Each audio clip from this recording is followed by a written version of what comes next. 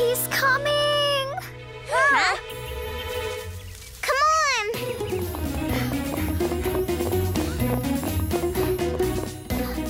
Wow. I thought they were all so busy and couldn't play. And then they all ran away. It looked like they were really having fun.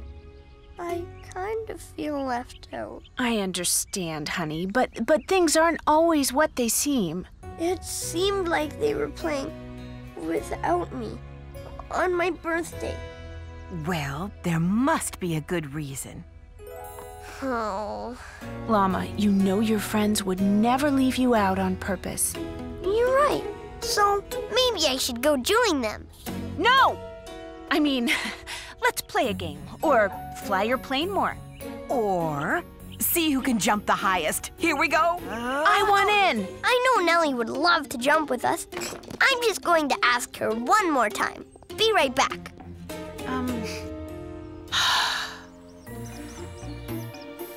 Do you guys think Llama saw us together? He might have.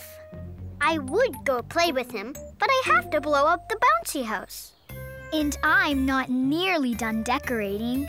We have to set up for the band. I'll play with Llama Llama.